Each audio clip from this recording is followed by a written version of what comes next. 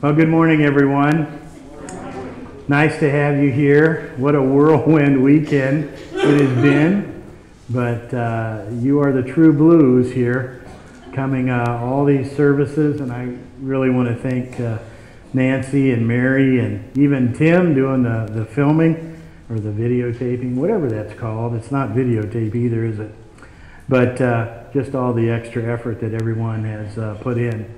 But we're still happy that you could be here on this first Sunday after Christmas, and we can again join our voices in worshiping and praising our Savior, our Lord and our King, Jesus Christ. This morning, even as we're still basking in kind of the afterglow of our Savior's wondrous birth there in the little town of Bethlehem, what Luke's gospel does for us today is it zooms us ahead 12 years, and we find Jesus being 12 years old. And after they visit the temple there in Jerusalem and they're beginning their trek back to Nazareth, it appeared to Mary and Joseph that Jesus was lost. He was missing, and for several days. They were already a day's journey from Jerusalem, and then there was another 3 days that they were looking for him. But in reality, Jesus was exactly where he was supposed to be, right there in his heavenly Father's house. And when they find him there, boy, there's Jesus kind of in the middle of all of them and the teachers of God's Word, and they're marveling over how much this young boy, Jesus, knows about the Scriptures. So that's what we're going to focus on today. And we too will marvel at the growth of Jesus in our sermon based on that gospel. We're using Rite 41 as our order of worship, and we'll begin with an opening prayer. O Lord, our Maker, Redeemer, and Comforter, we are assembled in your presence to hear your holy word. We pray you to open our hearts by your Holy Spirit, that through the preaching of your word, we may be taught to repent of our sins, to believe on Jesus in life and death, and to grow day by day in grace and holiness. Hear us for the sake of Christ. Amen. Let us now turn to hymn 134, and we'll sing together, Let Us All with Gladsome Voice.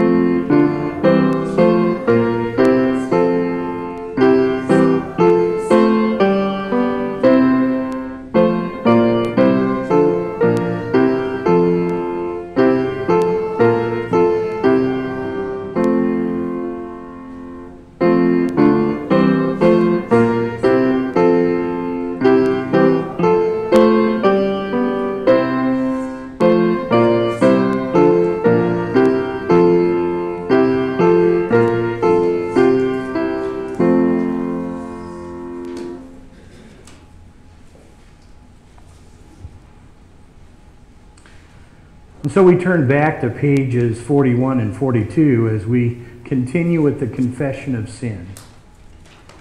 Let us bow in spirit before the Lord and confess our sins. Almighty God, our Maker and Redeemer, we poor sinners confess unto you that we are by nature sinful and unclean, and that we have sinned against you by thought, word, and deed. Therefore we flee for refuge to your infinite mercy, seeking and imploring your grace for the sake of our Lord Jesus Christ. O most merciful God, you have given your only begotten Son to die for us. Have mercy upon us, and for us his sake grant us remission of all our sins. And by your Holy Spirit, increase in us true knowledge of you and of your will, and true obedience to your word, to the end that by your grace we may come to everlasting life. Through Jesus Christ our Lord. Amen. We continue then with the Kyrie eleison.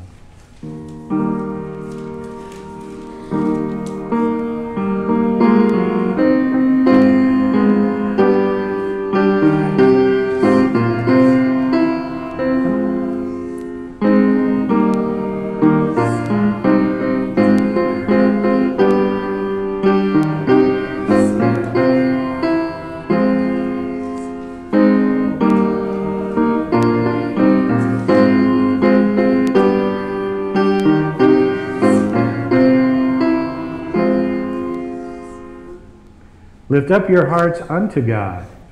Almighty God, our Heavenly Father, has had mercy upon us and has given his only Son to die for us, and for his sake forgives us all our sins. To all who believe on his name, he gives power to become the children of God, and has promised them his Holy Spirit. He who believes and is baptized will be saved. Grant this, Lord, unto us all. Amen. Glory be to God in the highest.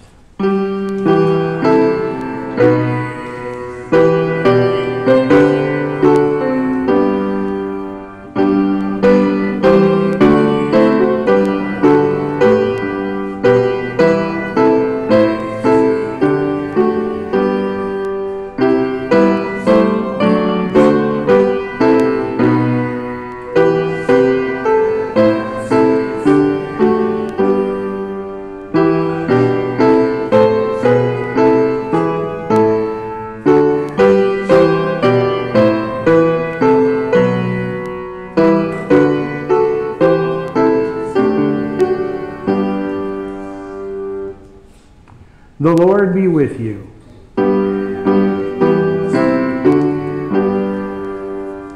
Let us pray. Almighty God, in mercy, you sent your one and only Son to take upon himself our human nature. By his gracious coming, deliver us from the corruption of our sin and transform us into the likeness of his glory. Through Jesus Christ our Lord, who lives and reigns with you and the Holy Spirit, one God, now and forever.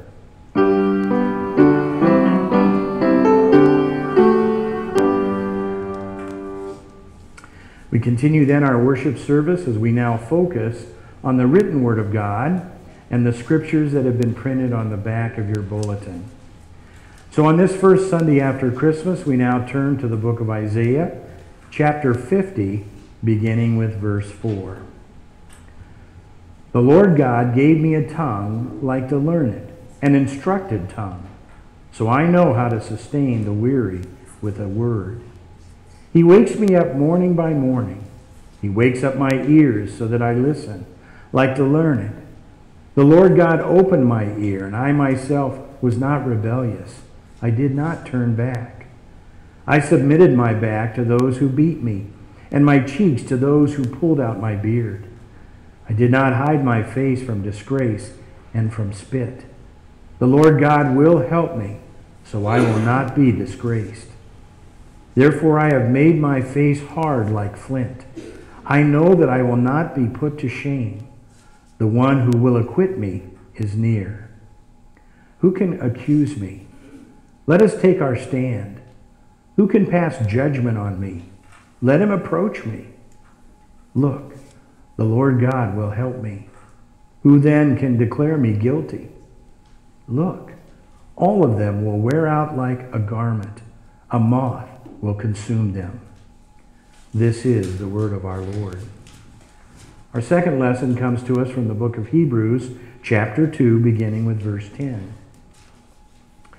Certainly it was fitting for God, the one for whom and through whom everything exists, to bring the author of their salvation to his goal through sufferings. For he who sanctifies and those who are being sanctified all have one Father. For that reason, he is not ashamed to call them brothers. He says, I will declare your name to my brothers. Within the congregation, I will sing your praise. And again, I will trust in him. And again, here I am, and the children God has given me. Therefore, since the children share flesh and blood, he also shared the same flesh and blood, so that through death he could destroy the one who had the power of death, that is, the devil, and free those who were held in slavery all their lives by the fear of death. For surely he was not concerned with helping angels, but with helping Abraham's offspring. For this reason, he had to become like his brothers in every way, in order that he would be a merciful and faithful high priest in the things pertaining to God, so that he could pay for the sins of the people. Indeed, because he suffered when he was tempted, he is able to help those who are being tempted. This is the word of our Lord.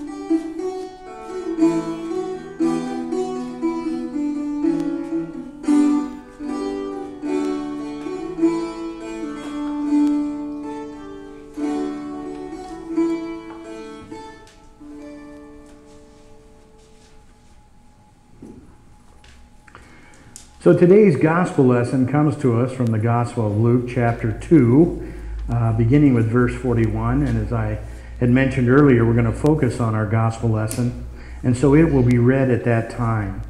So let us now turn to page 46 as we confess our Christian faith together in the words of the Apostles' Creed.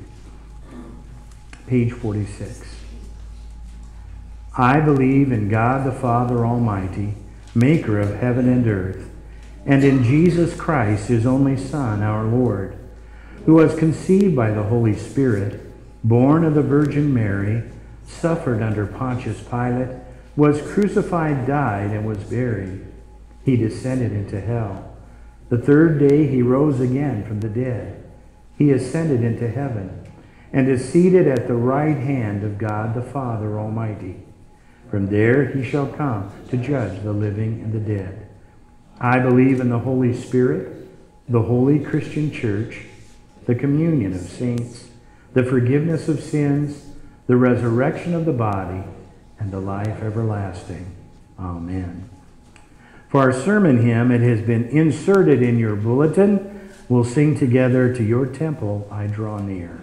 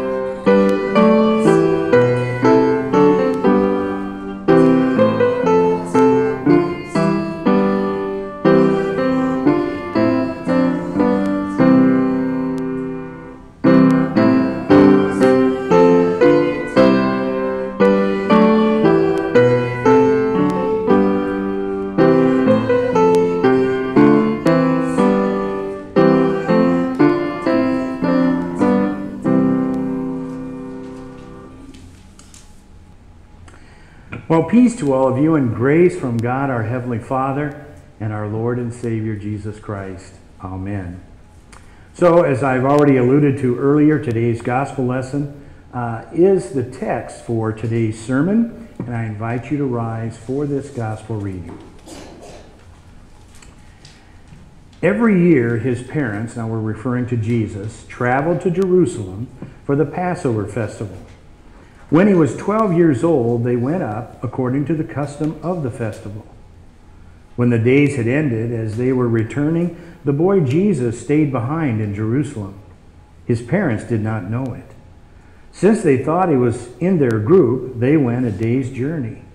Then when they began to look for him among their relatives and friends, when they did not find him, they returned to Jerusalem, searching for him.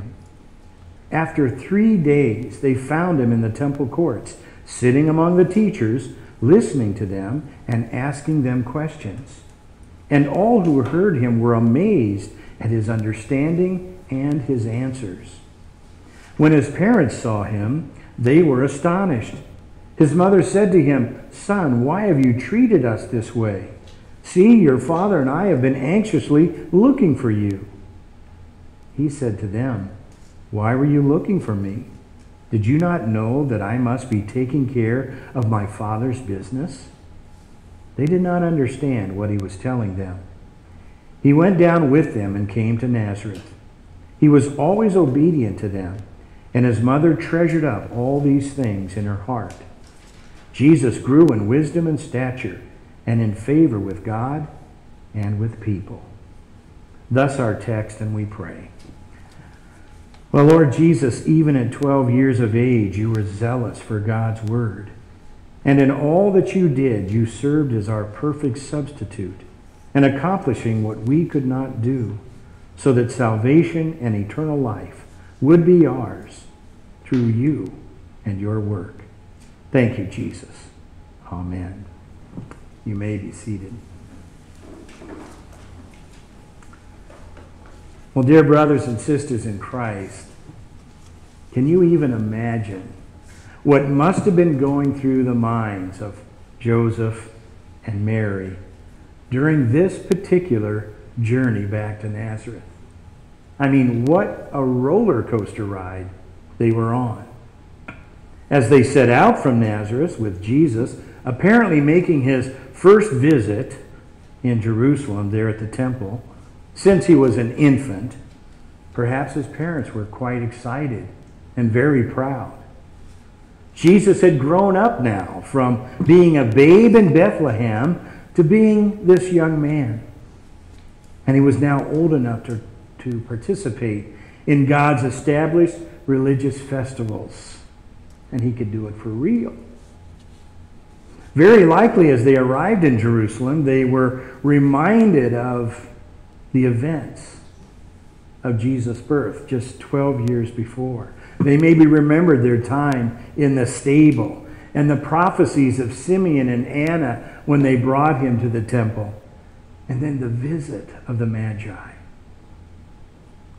To bring Jesus back to the area of Bethlehem and Jerusalem, it likely stirred up those old feelings of mystery and wonder with perhaps some awe and some humility mixed in.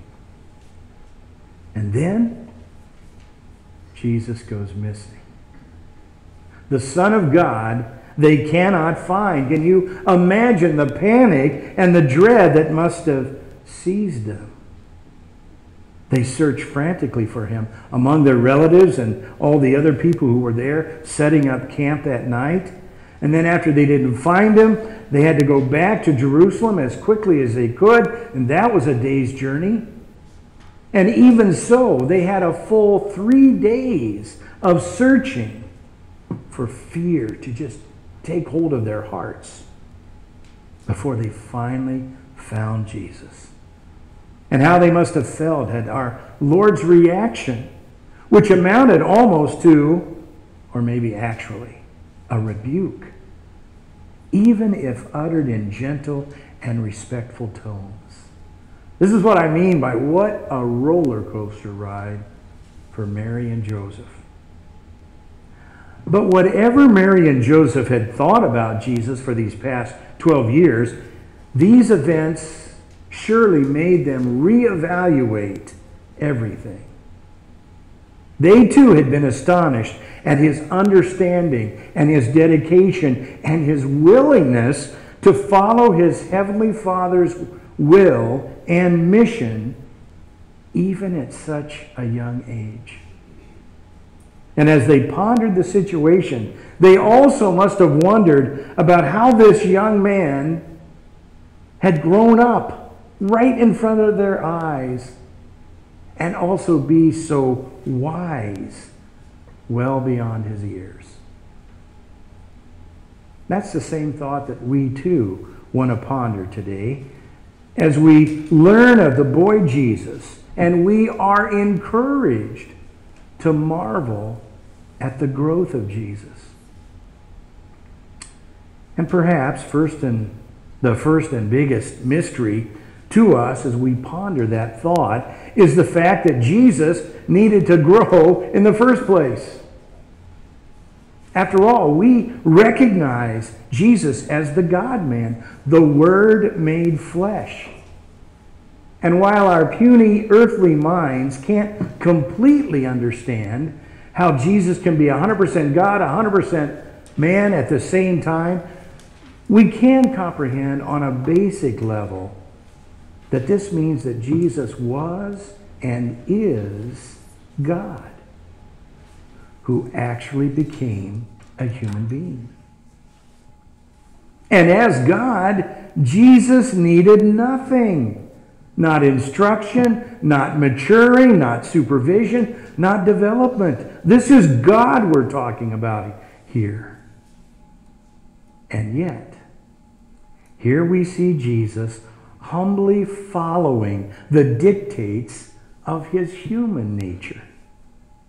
He was willing to learn, to walk and talk and read and write, to obey his parents and to conform to the restrictions of his human nature. And what did the last verse of our text tell us? States very clearly, Jesus grew in wisdom and stature and in favor with God and with people. And when we hear that, we might just balk at such a thought, at first anyway. But that verse is so obvious and clear that even though our minds can't fully grasp it, we accept it. And actually, we marvel at it. Jesus became like us, including being bound to growing and maturing, just like we must do. Now, the next thought is just as mystifying and profound. Jesus even humbled himself to devotion and instruction in God's Word. What? Yeah.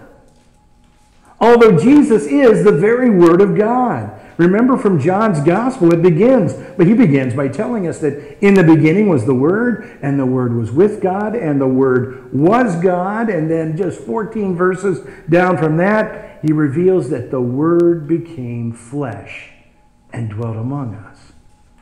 He's talking about Jesus. And yet here, Jesus allowed his human limitations to require of him personal study and memorization and growth in the Holy Scriptures, the Word. See how mind-boggling that is? And yet that's what's happening. And this was such a high priority for Jesus that he valued it above traveling back to Nazareth, showing a devotion to God's Word that superseded all other roles and responsibilities. And there he sat, there in the temple. He's listening and he's answering. He's unashamed and even willing to rebuke his earthly parents for questioning his priorities, which were correct and upright in his heavenly Father's sight. So, there are two things that I'd like for you to take away from our discussion here at this point. The first is this deep sense of wonder and awe that the King of Heaven would be willing to go to grammar school and Sunday school, all as a part of his work of redeeming you and me and this world. And secondly is the deep need that each and every one of us has for God's Word. You see, fellow believers, according to Christ's human nature, Jesus had no higher priority than to be close to his heavenly Father. And how do you do that? By studying his Holy Scriptures. And God, you see, intends the same blessings and the same strength for all of us. But unfortunately, here's a sad reality. We actually devalue our Savior's work when we refuse to follow in his example. Or we convince ourselves that we've learned enough already. I've had all of that. I went to Sunday school, confirmation, whatever. I don't need any more growth, at least as hard as the Savior himself did. Now think of that.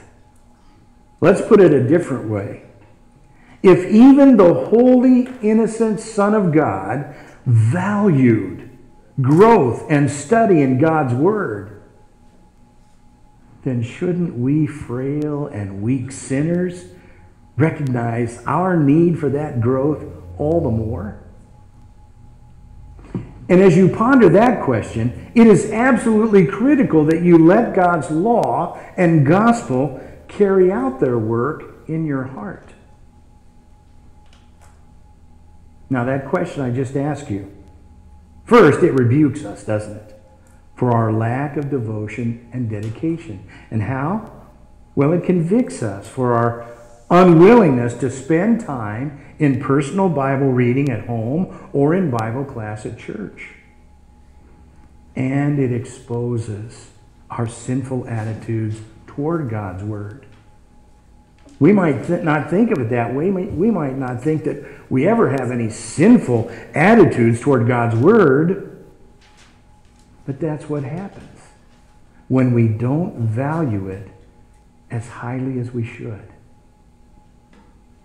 Don't skip over those thoughts without letting them sink in and think in. And I want to say that again so that it doesn't just go over the top of your heads. Don't skip over that thought without letting them, those thoughts, without letting them sink in and think in. How am I valuing God's Word? The reality, we should be studying God's Word more than just, say, 1 hour at Sunday services each week. Because, see, here's the problem. When we neglect God's Word in this way, we sin. And we must admit this to ourselves as well as to our gracious God. Secondly, we want to see the value that Jesus had for God's Word and learn to imitate His example. But since our sinful human natures prefer to ignore God, it's good for us to fight back, to fight that sinful nature and to beat it down and place the same premium on time in God's Word that our Savior Himself had. Not only that, but here God is teaching us that He gives His Word to us as a gift. And it's intended in that Word to enlighten us and strengthen us and bless us. Like a much-needed drink of water for a thirsty soul, we learn to use God's Word for the help and the blessing that God has actually built in to that Word for our benefit. His Word is the living Word of God, and it's the very fuel our faith needs to grow strong in wisdom and love and in the health of our own souls as well as the souls around us, especially those who have been placed in our care. Kids, grandkids, as well as others. Listen to His Word. Read, mark, learn, and inwardly digest His Word. Remember those phrases? That was part of our one of our Lutheran liturgies where we prayed that together, seeking to have the Word of God dwell richly in all of us. Now, I get it. As I'm preaching to you about this text, there may seem to you that there's a lot of do this and do this and do this with God's Word, which sounds like a lot of law, which it is. And one might ask, where then is the gospel in all of this? Well, not surprisingly, we find the gospel right there in the person of Jesus Christ, our Savior. In our text for today, our Lord's obedience and dedication to growing in the Word is actually part of Christ fulfilling His mission to be our perfect substitute. The gospel. Follow me on this. Jesus is fully dedicated to God's Word as part of His being the perfect Lamb of sacrifice who takes our place on the cross. Everything that we're supposed to do but have failed to do, Jesus, 2,000 years ago, did it all for us. Never failing once. Never sinning once. His sacrifice wasn't to pay for His sins. He didn't have any. until hanging there in agony on that cross. As the Apostle Paul informs us in his second letter to the Corinthians, that God made him, now he's talking about Christ, who had no sin, to be sin for us, so that in Christ we might become the righteousness of God. So it was there on Calvary's cross that Jesus took upon himself your sins and my sins and the sins of this whole world, and paying for them in full with his suffering and death. And it was his perfect obedience that covers all of our disobedience. And his blood washes away all of our sins, including our sins of neglect and disinterest in God's teachings. This is why we should all marvel at this 12-year-old Jesus here in our text. He's already taking our place through his obedience as the Holy Lamb of God, our true substitute and Savior. And so, dear friends, as you marvel at watching Jesus grow in wisdom and stature, don't make the mistake of thinking that God doesn't intend the same thing for each of you. That he doesn't intend for you to grow and grow, or that you don't fall into that trap of thinking you don't need to grow. I know pretty much what I need to know. God says, no. I got a lot more for you in my word. Now, yes, our Lord's resurrection from the tomb means for us and for all believers our own resurrection. A resurrection to a new life to be lived out now in Christ, and a never-ending life that is to come that is filled with everlasting joy and happiness. We got that. But always remember that Jesus set you free from sin, along with its eternal punishment, in order for you to be able to live in God's presence without that fear of punishment. But it goes even further. He has freed us to live our lives in absolute awe of what God says is good. And in our new natures in Christ, what he loves, we love. And what he wants of us, well, that's what we want as well. So, precious ones in Christ, set your minds to grow more and more in God's word. And in doing so, you'll find more and more details about the Savior's work that went into saving you for eternity. And the more reasons to love him with your heart, mind, and soul in return.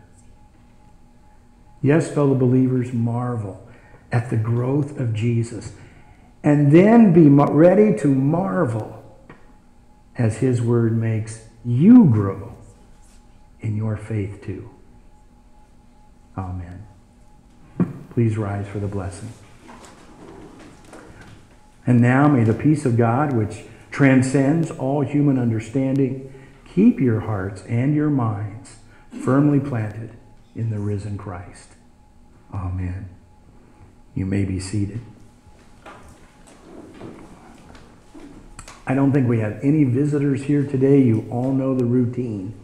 If you haven't filled out the card, we invite you to do so, if you haven't done it already, and then just place the card in the offering plate at the conclusion of our service.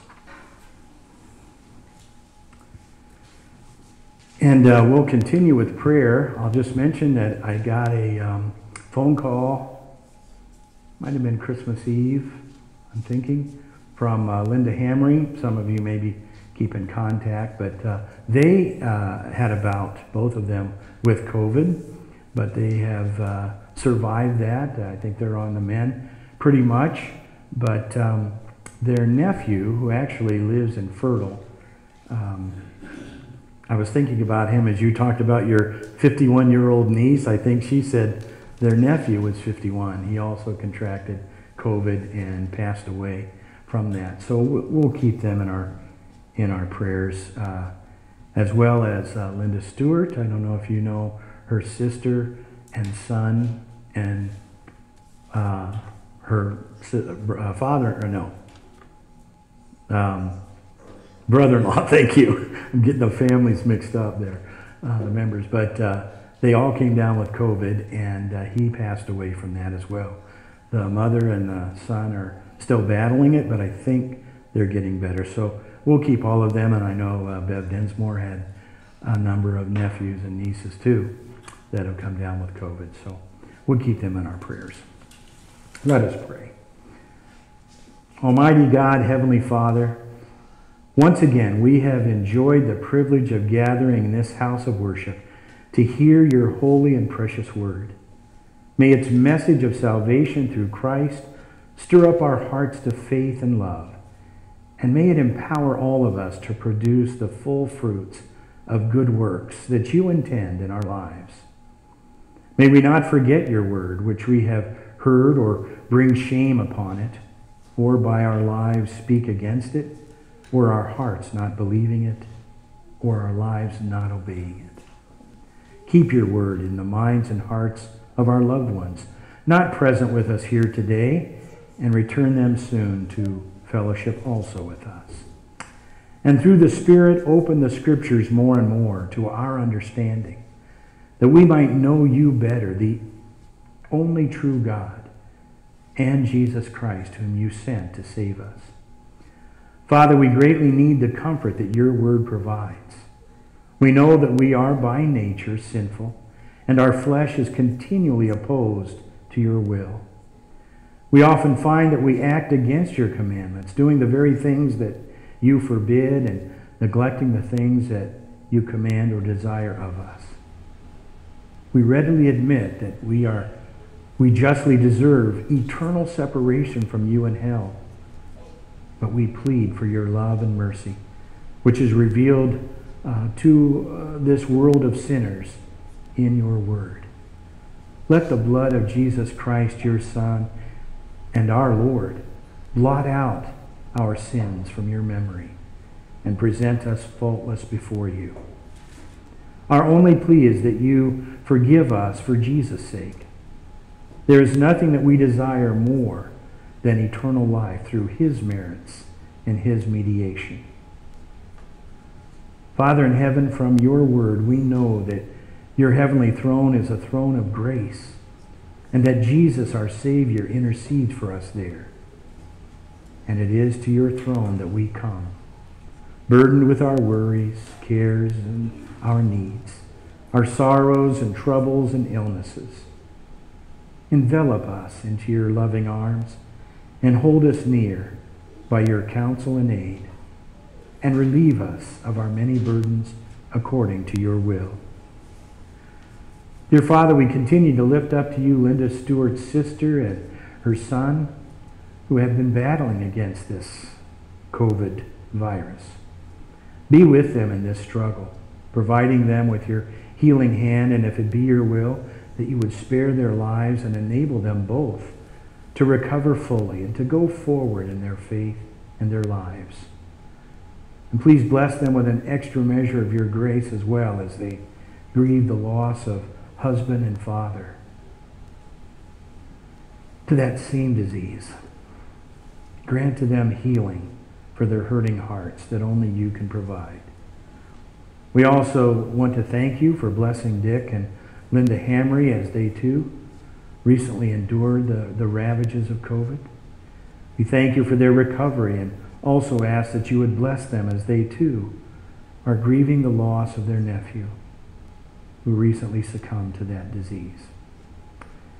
In all of these cases, Lord, and the others, the Densmore's families as well, who are suffering, we thank you for the faith that you instilled in their hearts, enabling them to turn to you in faith for help, for healing, and for salvation. Keep them and all of us and all of our loved ones safe in your gracious care. We know you are a God so gracious and merciful, so near to us when we pray, and so quick to respond to our pleas. Why then should we be fearful or anxious about our futures? Dear Father, according to your own promise, bless us now and always for Jesus' sake, and in whose name we ever pray. Amen. And now we pray together as our Lord has taught. Our Father, who art in heaven, hallowed be thy name. Thy kingdom come, thy will be done, on earth as it is in heaven. Give us this day our daily bread, and forgive us our trespasses, as we forgive those who trespass against us. And lead us not into temptation, but deliver us from evil. For thine is the kingdom, and the power, and the glory, forever and ever. Amen. For our closing collect, we turn now to page 57 in your hymnal. Page 57.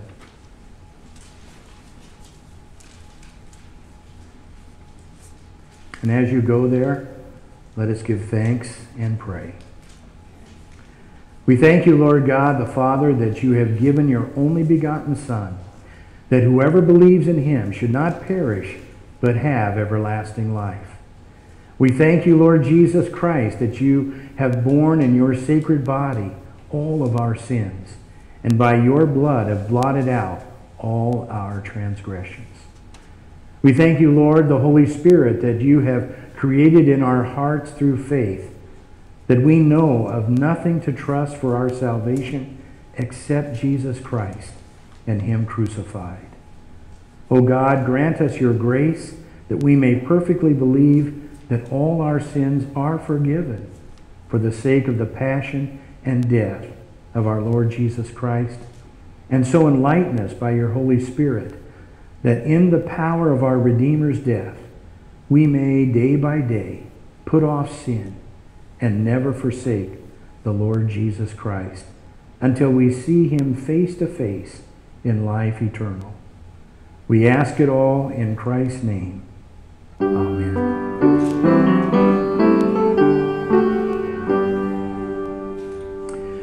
And now, with hearts that have been blessed with saving faith, receive our Lord's benediction. The Lord bless you and keep you. The Lord make his face shine upon you and be gracious unto you. The Lord look upon you with favor and grant to you his peace.